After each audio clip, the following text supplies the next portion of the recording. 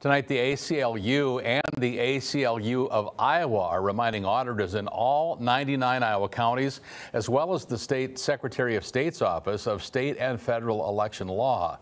Now, the organizations say officials need to follow the law when they face requests for mass voter removals before an election.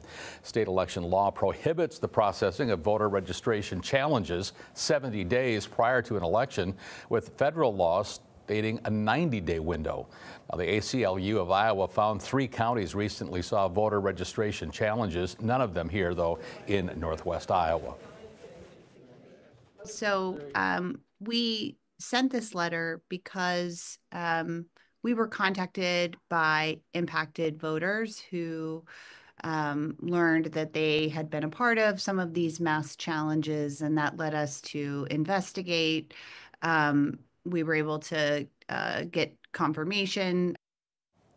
The letter comes after a man reportedly presented over 600 voter registration challenges back in August in Pottawatomie County. The ACLU of Iowa says that some voters have already had their registrations, quote, wrongfully canceled shortly before the election.